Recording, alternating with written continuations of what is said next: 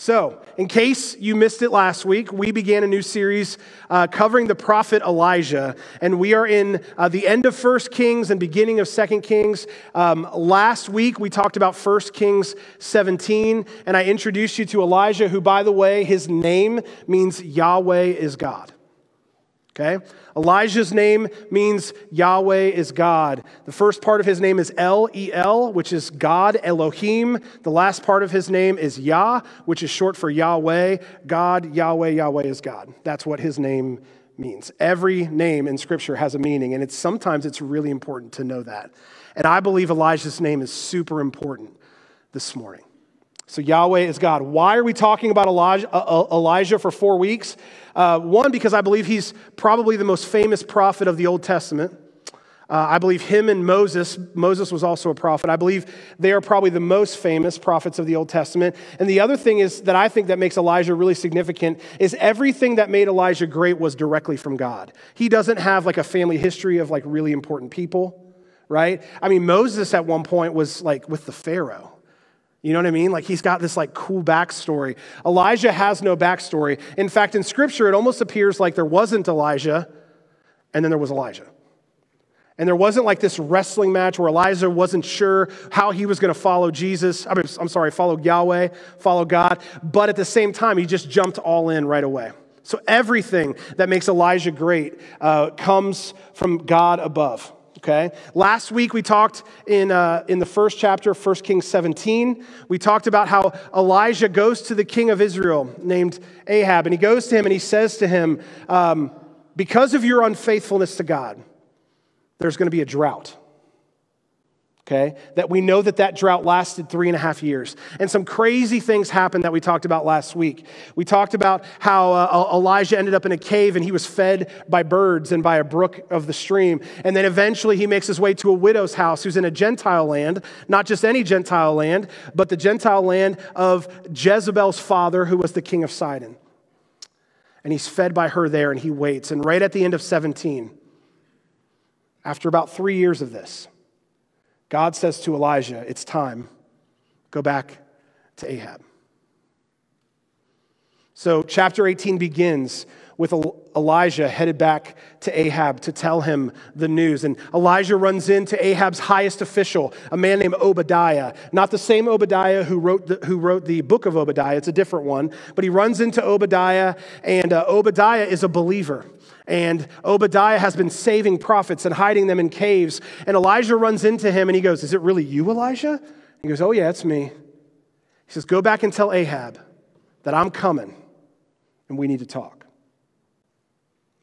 And Ahab says, why are you sending me to die?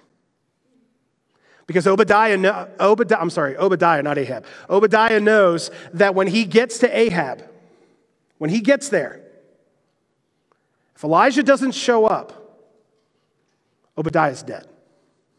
There was a hit out on Elijah. And Obadiah had contact with him and didn't kill him. So Elijah shows up. But what's really important before we jump too far into 18, we talk about the gods that the people of Israel are worshiping at this point. So the main ones are Baal and Asherah. We talked about them a little bit last week. Baal is the god of weather in the Canaanite religion. And Baal is considered the chief god at this point. And Asherah, who's his mother, but seems to also be his mistress. Asherah is the goddess of fertility. And she's not only the goddess of human fertility, the creation of children inside of women and things like that. She's also the goddess of fertility of the land. She makes crops grow. And so these people worship these gods, hoping that they would keep their land fertile and that they would make sure that they had enough crops to feed their family. And now Yahweh, this God of Israel, shows up and drops a drought on them. And no matter what they do, no matter how much they pray, their gods, the gods of the Canaanite land, seem to not be able to do anything about it. They're stuck. So 3 years later, here's Elijah approaching King Ahab through Obadiah. And we're going to start in 1 Kings 18, starting at verse 16. It says, so Obadiah went to meet Ahab and told him that he had seen Elijah. And Ahab went to meet Elijah. And when he saw Elijah, he said to him, is that you troubler of Israel? I mean, Ahab, the king who turned away from God, the God of Israel. The drought comes, and he's not even willing to acknowledge that God did this. He sees Elijah as the problem. Somehow, unbeknownst to us, Elijah had some sort of magical powers that allowed him to put a 3.5-year drought on the people. Ahab's looking at Elijah and thinking that. You're the problem. You're the troubler of Israel. I've done nothing wrong. I'm the king. And Elijah responds in verse 18, I have not made trouble for Israel, Elijah replied, but you and your father's family have. You have abandoned the Lord's commands and have followed the Baals. Listen, you think I'm the problem? You guys turned away from God. And you started following other gods that aren't even real. You're the problem. You're the problem. Then Elijah goes on to say, let's settle this now. You, go get your 450 prophets of Baal.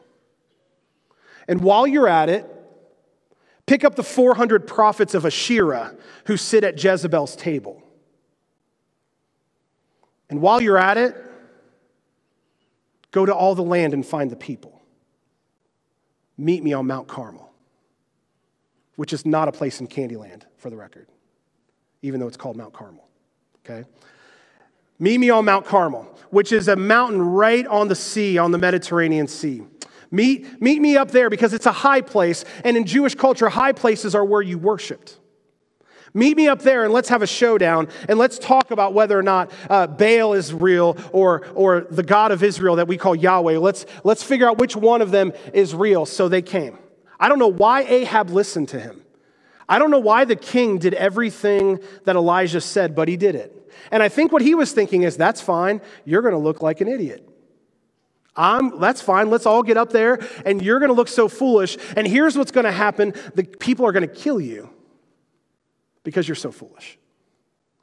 So he did what he said. Now the truth is based on the size of Israel at the time, not every Israelite ended up on top of that mountain, but many did.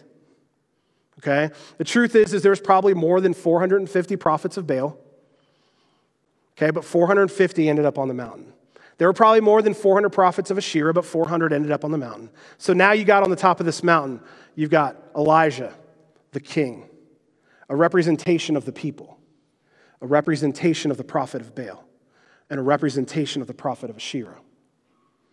And we're going to have a showdown. So in verse 21, it says Elijah went before the people, okay? All these prophets, he dismisses all of them, and he looks right at the people, the Israelite people. And this is what he says: how long will you waver between two opinions? If the Lord is God, follow him. If Baal is God, follow him. If I could be real honest with you, the first time I read, how long will you waver between two opinions, I felt like Elijah was talking to me. Do you feel that? Because we're real quick to give lip service, aren't we? That God is God and he is so powerful. Oh, God, you are my God. You are victorious. Right? We just sang it. It sounds great in theory, and we love that, but we spend every day of our lives fighting it. We like to be in control. We like to do things our way. We like to assume that we know what God is going to do. But how long will we waver between two opinions? If God is God, Connection Point family, if God is God, let's serve him. If God is not the real God, let's just stop doing this. You know what I mean? Like, if he's not the real God, I need to go find another job. You all need to stop showing up here on Sundays. We need to just start over with something else. But if we believe that God is really who he says he is, then why aren't we following him? So he asks this question to the people on the mountain. What are we doing? If God is God, let's follow him. If Baal is God, let's follow him. And one of the most damning things I have ever read, in verse 21 at the very end, this is what it said. But the people said nothing.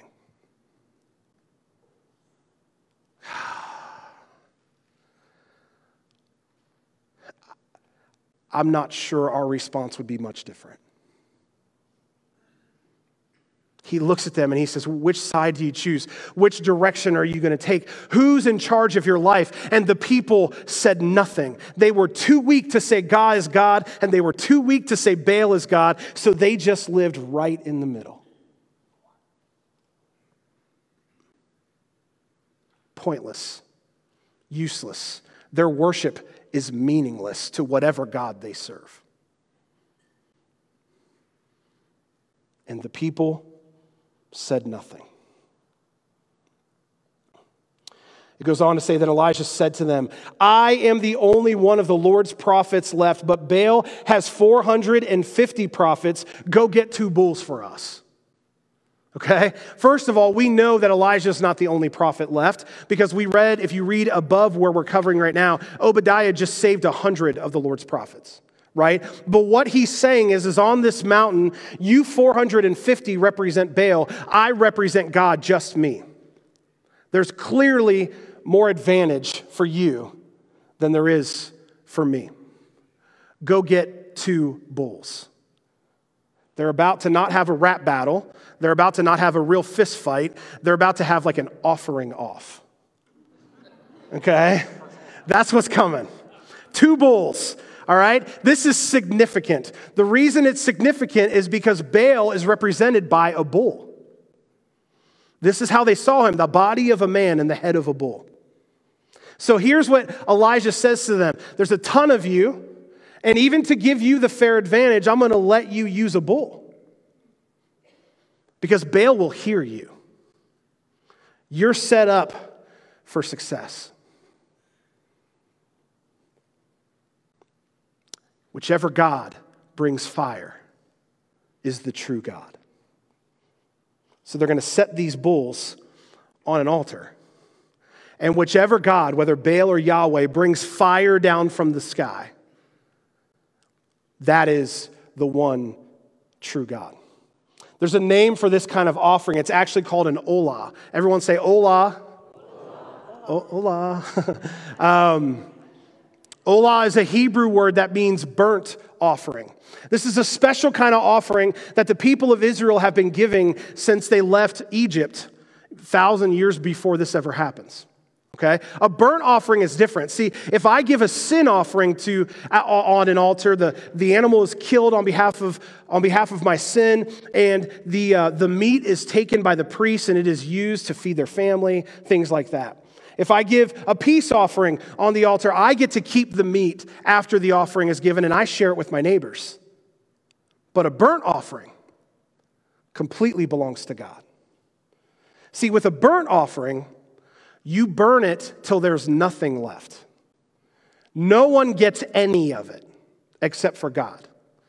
In fact, in their mind, the smoke that goes up to the sky from the offering, the smoke that goes off is the animal changing form into smoke, and the entire offering is rising to the God of heaven.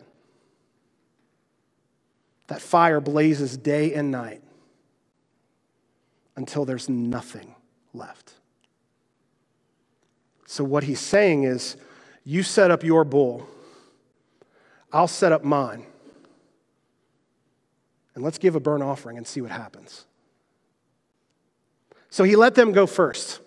He let the prophets of Baal go first. He says to them, you know, there's 450 of you. Why don't you guys get a little bit of a head start here?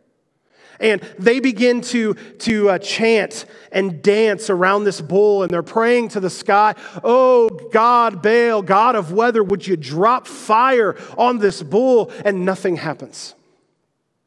And they begin to shout louder, and they begin to scream and to cry, oh, God, will you drop fire on this bull? And nothing happens. And Elijah, I can just see him leaning against a stone. And what he says in Scripture, This isn't just hyperbole, this is scripture. Okay, what he says is, maybe he can't hear you.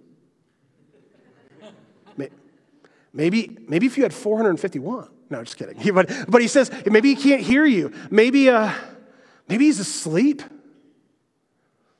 Maybe he's not interested. I mean, I don't know what's going on, you guys. And they kind of hear Elijah, and they go into the next level. Oh, God, come, bring fire. They begin to slice their skin with swords and knives, and they begin to bleed out their body. Pay attention, see us. Oh, God, Baal, would you drop fire? And from morning till noon, they go at it, and nothing happens. See, with their God, they have to get his attention in order for him to listen. And they don't understand why they can't get his attention. But church, with our God, God is here. And we don't need to get his attention. He's here. He was there, the same God on Mount Carmel, who's standing next to Elijah, is the same God who is present in this room right now. And if you have given your life to Jesus, he's not only present in this room, he is present in you. The very same God. So while these random people shout and scream and try to bleed out to somehow get the attention of their gods, and in their own culture, if we would have been somewhere else besides this mountain, they would have began to sacrifice children to try to get the attention of their God. Nothing is working because Baal isn't real. So now it's Elijah's turn. It's time. And if you don't know how this story ends, it's going to end exactly like you think it will. It's time. So Elijah looks at the people and he says to them in verse 30, "Come here to me." And all the people begin to gather around Elijah. And it says, Elijah took 12 stones, one for each of the tribes descended from Jacob, to whom the word of the Lord had come, saying, "Your name shall be Israel." 12 stones to represent the 12 tribes of Israel. He brought everyone around and he began to take these stones and rebuild an altar. You know, there's a moment after the people leave Egypt where there's now going to be something called a priest. And that priest is asked to wear a breastplate with 12 stones in it to represent the 12 tribes. And there's a moment, a little while later, where Joshua is crossing into the promised land. And he asks one member of each tribe to grab a stone to make a monument of remembrance with 12 stones. And now about 800 years later, here is Elijah, and he's drawing the people near him, and he's stacking these stones to create an altar. And what he's saying to the people through his actions is, you have forgotten where we came from. You have forgotten what God has done for his people. And these 12 stones around this altar that I'm rebuilding, right? So at some point, there was an altar there that was torn down to God. He's rebuilding it. And he's reminding them who they belong to. It says he arranged the wood. He cut the bull into pieces. And he laid it on the wood. And then he said to them, talking to the people, "Fill 4 large jars with water and pour it on the offering and on the wood." So now they're on the top of a mountain in the middle of a drought. Okay? He says to these people, take 4 large jars and go down and fill them up and bring them back up here. Well, let's pour it on top of the bull. So that means these people who have been watching him build these altars are now being asked to take jars down the mountain to the nearest brook, because we know there's at least still water in the land, otherwise they'd all be dead, right? So they're dipping their jars in water and they bring them up and they dump 4 large jars on top of this bull. And when they get back and they're probably a little bit out of breath and they finish dumping all this water out, Elijah looks at him and says, do it again. So they go back down the mountain. They fill 4 large jars of water again, and they pour it again, and now the water is now over the bull, and it's down on top of the altar. And while this is happening, there are people digging this giant trench around the altar. And the giant trench, it says, is big enough to hold 24 gallons of seed. Okay? 24 gallons, that's how big this trench is around the altar.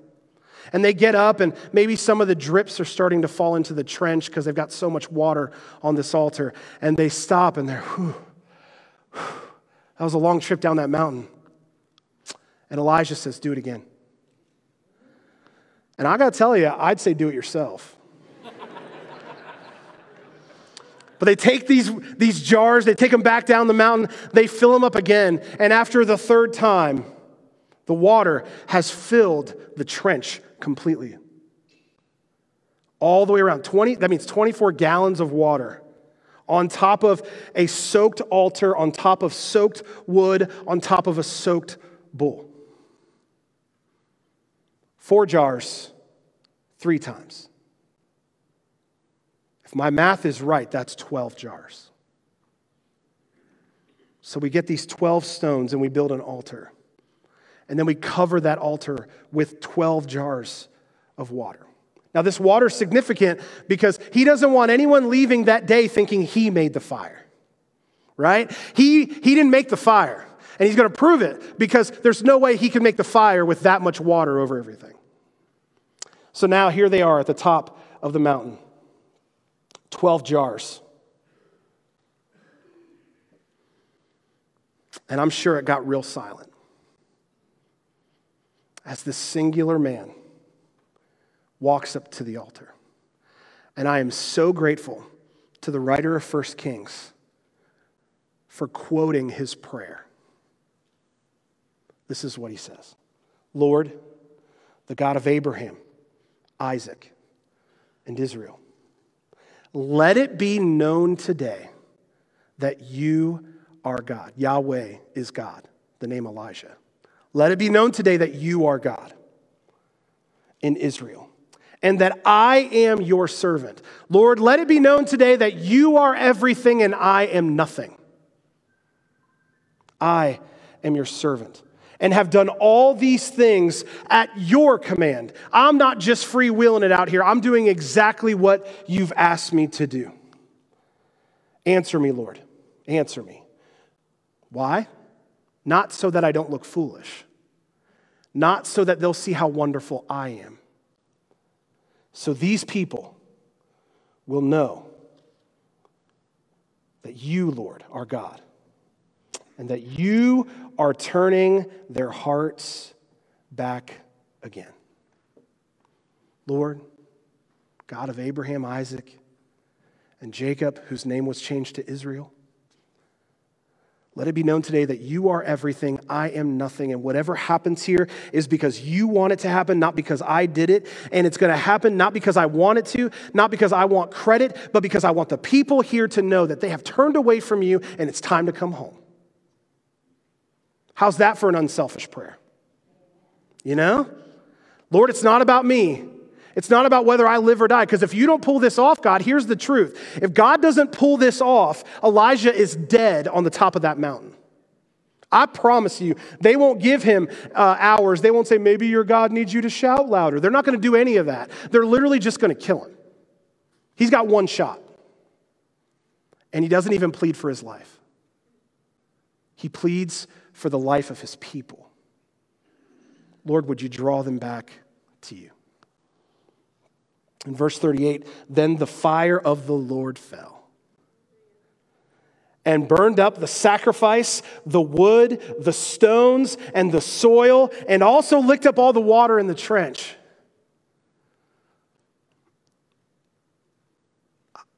I can't be alone in wanting the fire of the Lord to fall right now. I mean, aren't there things in your life? I can't be alone. I refuse to believe I'm alone. things in your life where you think to yourself, God, if you would just make fire fall, I would know who you are. God, if you would just fall down, you could save me from whatever's happening in my life. The fire of the Lord fell, and every place there was water, there was no more water. I mean, it was a burnt offering that did not need all day and all night to get all the smoke back to God.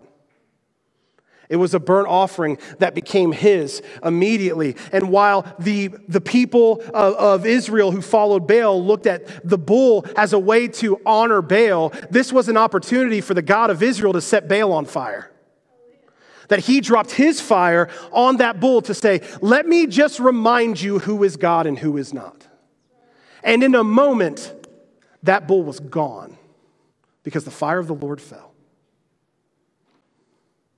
See, what looked like the advantage for the prophets of Baal became an opportunity for God to show who he really was.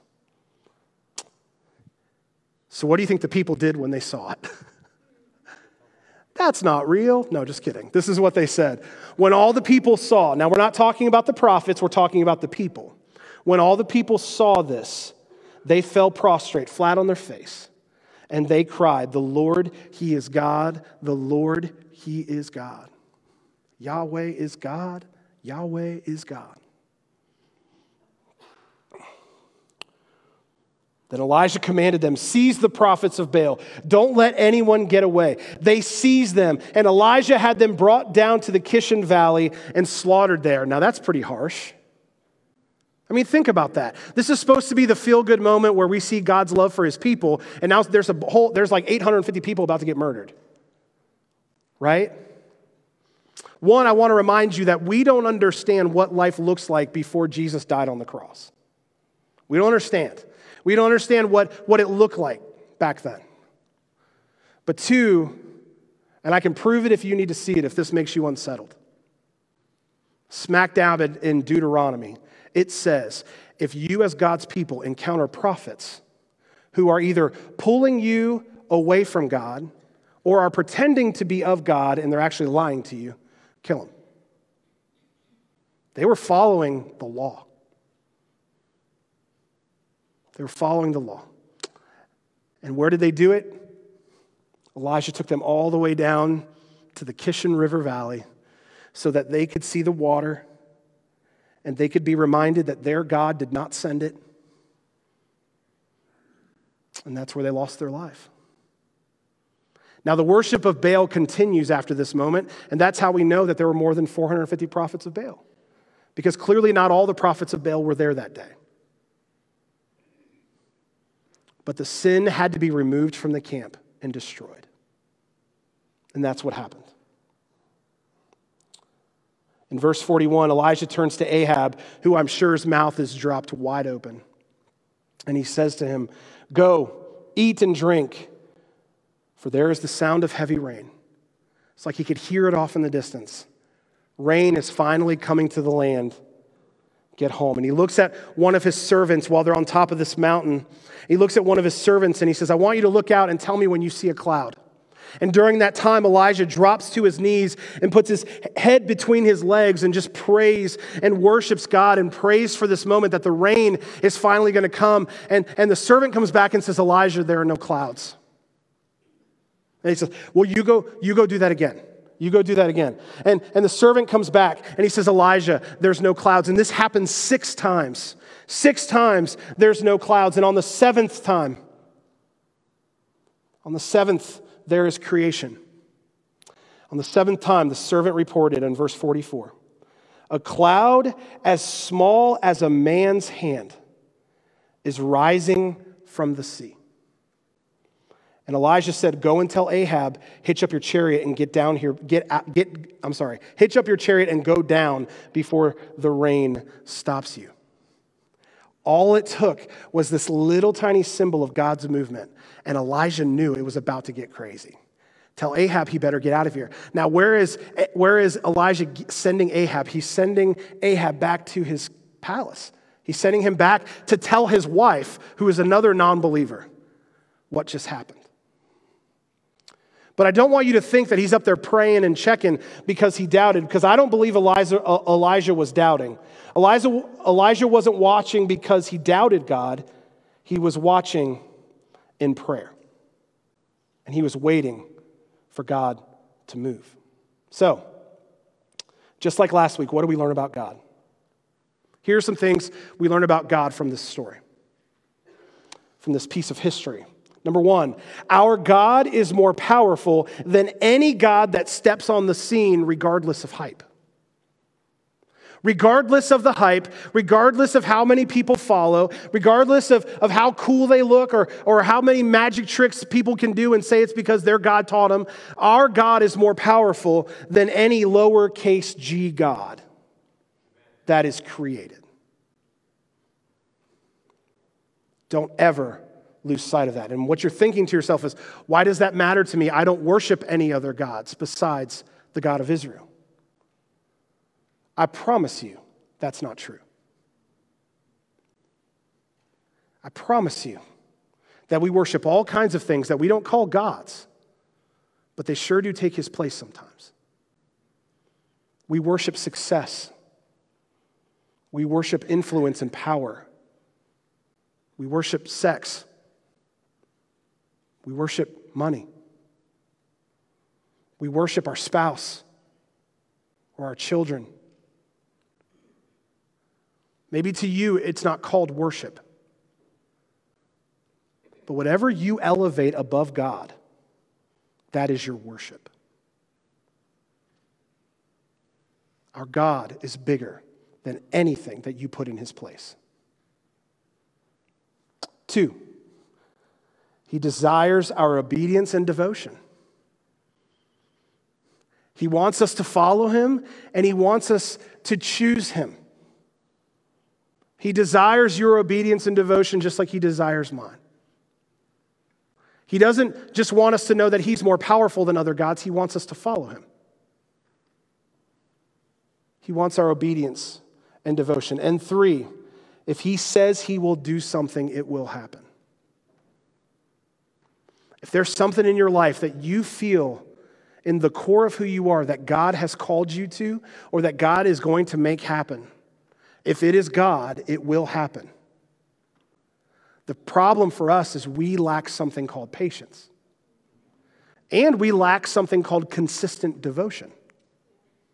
So we want God to move, but we don't want to be consistent, right? Well, God told, my favorite is when people say to me, I just feel like I have this call on ministry in my life. And I don't understand why God hasn't made that happen. Because I know he's called me to ministry. And then I say to them something like, so where are you right now with God? Well, he didn't give me the call to ministry, so I walked away. Or, well, we used to be close, but it's just, I'm kind of following him now. It's like you want God to move in your life and do amazing things that he's put in your bones. But we don't want to be patient and we don't want to be consistent. We don't want to have discipline. If he says it will happen, it will happen. But he's asking for our obedience and devotion. So what do we learn about us? What does this story teach us about ourselves? 1, we must answer the question, who will you serve? Who will you serve? If it's the God of Israel, serve him. If it's the God of success or money, or if it's the God of sex or whatever else it is in your life that seems to have you captured, walk away and go serve it if you're that confident. We must answer the question, who will you serve? Number 2, our silence is an answer.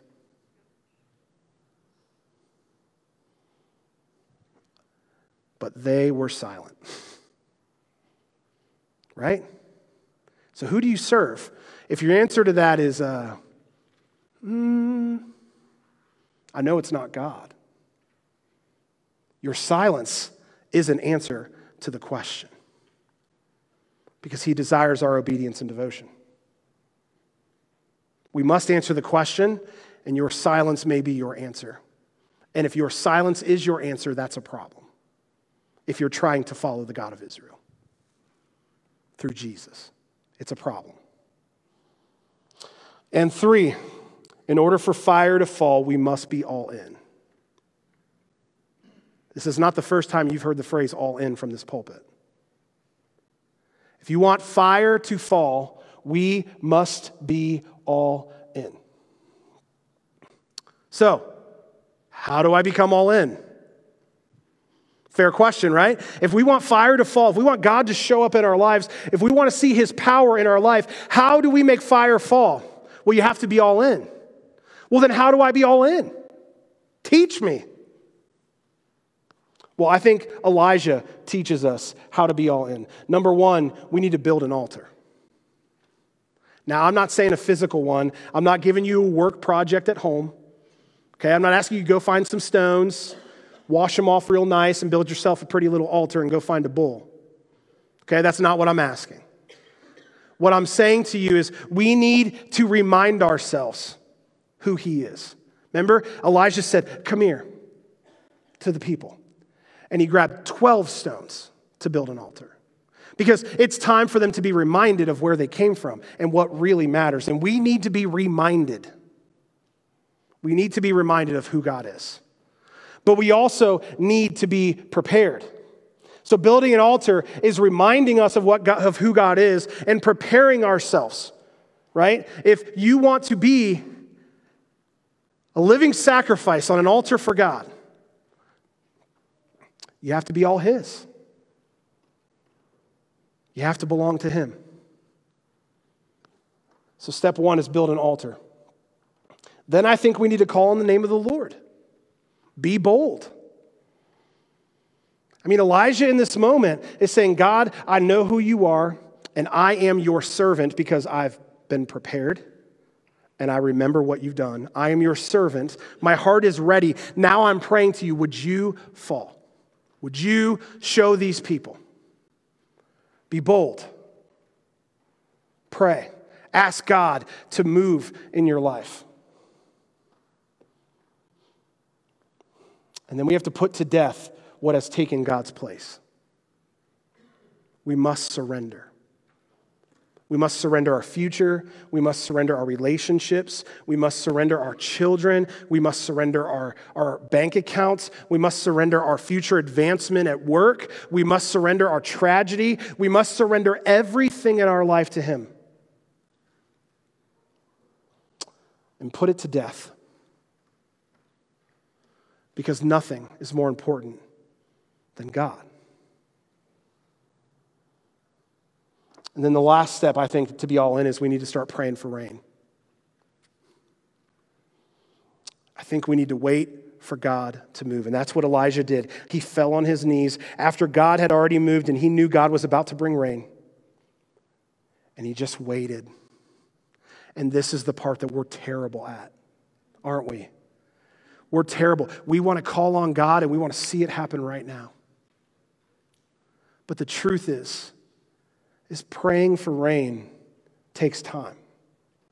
And if you want God to fall, if you want his power to fall, if you want to see him show up in your life, you got to prepare your hearts, ready yourself as an altar. You must pray and be bold. You've got to present the things to him that need to die in order for you to be fully surrendered to him. And then you wait. And I wish that wasn't the answer. I wish the answer was then, like, you snap your finger and you get everything you ever wanted. But the truth is God is more concerned about your relationship with him than he is about giving you what you want. So the waiting is the opportunity for you to grow closer to the Lord. Pray for rain. So today, as we finish up, I started thinking about, like, what could I say, or what could I do that would kind of bring this point home and allow us to move on to what happens next, because something's about to happen. Because Ahab makes it home to his wonderful wife Jezebel, and he tells her, you're not going to believe what happened. And Jezebel says, as long as I live, I will make sure what he did to my prophets happens to him. The queen just put out a hit on Elijah. And in chapter 19, we get to see how that works out. But in this moment, he makes it home. Rain does fall. The cloud doesn't stay the size of a hand. The clouds grow and rain falls, and it falls hard. And if you didn't get off that mountain in time, you're going to have a hard time getting off the mountain at all. Because the rain is falling for the first time in 3.5 years, and the ground is just soaking it all up, and it's turning into a mess. Elijah makes it off the mountain. And we're ready to see what his encounter with the news of Jezebel means for him. And that's where we're going to finish. So today, as we end, I guess I just wanted to take that prayer that Elijah prayed before fire fell. And I guess I just wanted to adapt it to where we find ourselves today. So let me pray it over you. Lord, the God of Abraham, Isaac, and Israel, let it be known today that you are God and that I am your servant. May I live as an example of your faithfulness. Teach me to be bold, and may I commit to removing the things in my life that have taken my attention away from you. Lord, I surrender my life, and I will wait expectantly for you to move. Amen. So this morning, as we wrap up, all day, all we've been singing about is the greatness and powerfulness of God. And that's what we're going to continue to sing as we finish. But maybe there's an area of your life where you just need God to show up. And maybe today you just want to find your way to the altar just to say, Lord, it's you and me. It's you and me. And I will learn to be all in. If that's you, I want you to know that you can come up and pray here at any time. The people of this church are your family, and they will pray with you. Because you were never meant to do this alone. So Lord, would you take our time? Would you move us towards you? Holy Spirit, would you bring fire that we would see your power and your majesty?